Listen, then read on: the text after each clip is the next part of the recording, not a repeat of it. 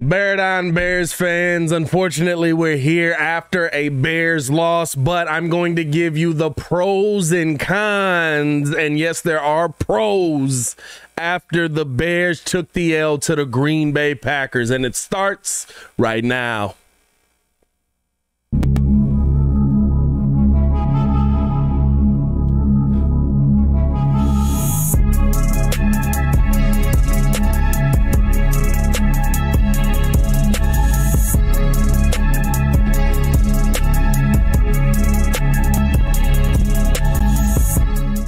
Now, first things first, no matter if we win, lose, or draw, I need to see Bear Dons in the comments right now. And make sure that you hit that like button and subscribe to the page, because we do talk Chicago Bears daily. It's the only channel talking Bears how Bears fans talk. So make sure that you get in tune with us, man. Unfortunately, right, yesterday ended in a loss. And it didn't leave us feeling like our team was moving in the right direction, right? Or at least that we're just not at that level yet. So I think there are some pros. I think there are some cons, but here's some of the ones that really stood out to me. Let's start with the positive, right? Here, I want to be positive about our Bears because you know what? Even though it's week 2, it's a new regime. We still have a young quarterback that still has some improving to do, but he's shown us some flashes. There's still a lot to talk about there. I think the first thing that stands out to me, positive-wise, right, you got to look at how the Chicago Bears ran the football. And I think it goes into a couple of different things, right? It doesn't just go into David Montgomery's 122 yards, but it also goes to the Bears showing a committal coming into that game, understanding that the Packers had given up 126 yards the week before and that was going to be where they were vulnerable at. It shows you that the Bears at least had an understanding of, okay, this is kind of a weakness of theirs and we're going to try to attack it. And boy, did they attack it. Now, are there some things that go into that you might say, yeah, but you didn't attack it enough? You didn't do it enough on this drive, ins and out, right?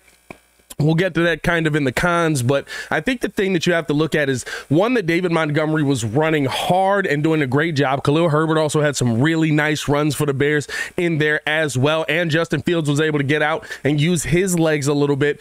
And it just showed that committal to the running game and an understanding of what the weakness of the team they were playing, and shows that there's an understanding in this coaching staff, whether the talent level is there yet or not, of how to come into a game with a game plan. And so I really felt good about what we saw out of that running game. And another pro that I have to point out, I mean, honestly, right, when you look at, to me, how the Chicago Bears offensive line was in run pro, I just felt really strong. I understand, right, it's basically just stand up and push and just go forward. You want to see those linemen moving forward, but the fact that you were able to see strong edge creation by this offensive line, the fact that even Cole Kmet getting in there and being able to do some really good things blocking in the run blocking game, right? I felt really good looking when I went back and looked at the tape on yesterday's game. When you watched the run game, I mean, it seemed like the Bears were the aggressors for once, and we haven't seen that much over the last 4 years, right? So you combine the committal with it and the fact that the offensive line, while it was something they did well last year, there's a lot of new pieces on this line,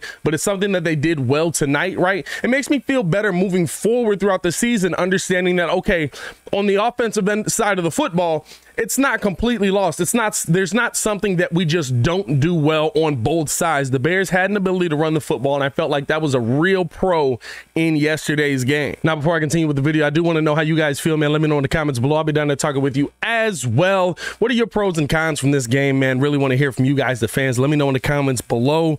I'll be responding to you guys in the comments. Another pro for me, and I understand, right, a lot of people are going to look at it and say, but we got killed all night going up and down the field. But another pro for me, I think, was the ability for the Bears to put pressure on the quarterback. Now, listen, against Aaron Rodgers, right, doesn't matter nearly as much. It's Aaron Rodgers. He's going to be able to get outside. If you allow him the opportunity to move around and make something out of a broken play, he's going to have the ability to make something out of a broken play. But at the end of the day, right, we saw pressure on Aaron Rodgers all night. We saw Aaron Rodgers being forced out of the pocket. I would love to see them bring him down, but also we saw that while the Bears were rushing forward. So that really stands out to me, that the Chicago Bears team, while rushing forward, was able to get back there and create some pressure. Now, again, right, versus an offensive line that was a little bit up and down. The run blocking wasn't as great. Like I said, we'll get to that when we get to the cons, but the fact you saw Robert Quinn in the backfield, Travis Gibson, right? They were really getting back to Aaron Rodgers, forcing him to go the other direction, forcing some sacks on him.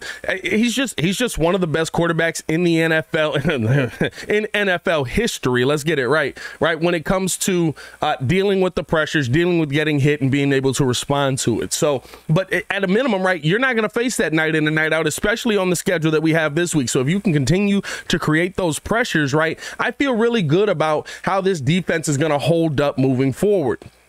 Unfortunately, though, right, we do have to get to the cons. And there were a lot of cons to take away in this game. I think that when you look at the performance from Kyler Gordon, I think that was the biggest con to me to start this thing off.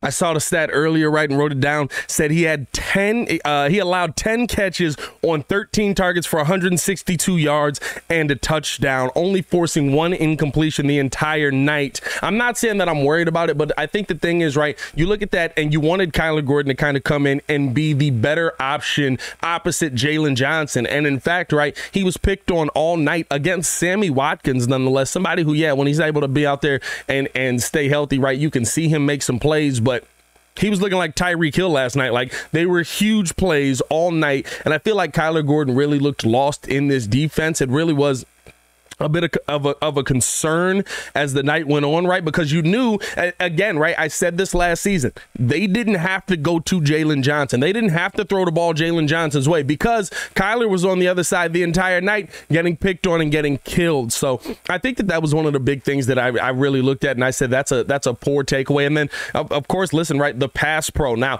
here's the thing. The pass pro is a combination of things to me. When I look at the pass pro last night, there are moments where the offensive line absolutely got destroyed off of the edge, right? And there are moments where you look at this passing game and you say, well, I can kind of see why Justin only threw 11 passes, because every time he went to throw the ball, he's getting killed. They are trying to save this kid so that he doesn't end up getting killed night in and night out. We don't want to see another Cleveland Browns game. But at the end of the day, right, there's a combination of things there. Yeah, there were some plays where the offensive line didn't do its job, but there's some plays where Justin Fields is making the offensive line's job twice as hard by not making a decision quick enough. I think the one thing that really stood out to me was the one play you see him get sacked, I want to say by Preston, what was his name? Preston Smith. You know, Braxton Jones did an excellent job as Smith was blitzing the edge, and he did a good job. Okay, we're going to keep him moving. We're going to move him away from Justin. He had him about 4 or 5 yards away from Justin Fields, and then all of a sudden, right, Justin looks like he's going to decide to run.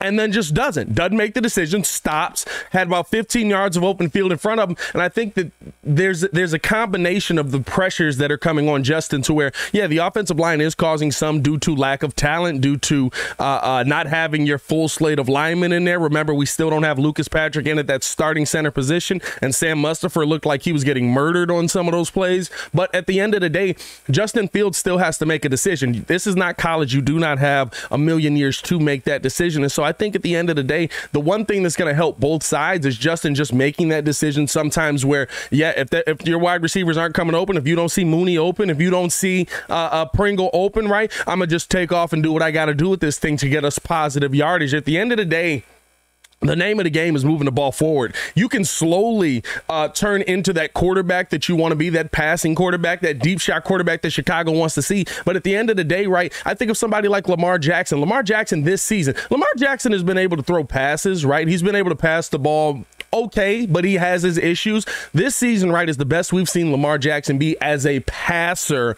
And I think when you look at it, right, now he's using his legs. That's still a threat. He's still running for touchdowns. He's still getting into the end zone. You still see that quickness, but he's now understanding, okay, I'm a better player in the pocket. I've got a little bit better of an offensive line. It took a little bit of progression for him to get there. Play the game that's going to get you positive yardage, and I feel like that's something that the Bears really didn't do enough of. And then my final con that really stuck out to me was the Chicago Bears play calling, right? I talked about how they didn't stick with the run in that game, right? Only 15 carries for David Montgomery. For me, that is way too low because it was what was working. Now, I do understand the fact that you have to go out there, you have to drop back and make some passes. There's some people that say, you should have just kept pounding the ball. You should have just kept pounding the ball. That's offensive suicide. Yurko said it on here. That's offensive suicide if you have an 8-man front, and all of a sudden, right, you're running into an 8-man front. And we saw that, right? Monty started getting caught in the backfield a couple of times.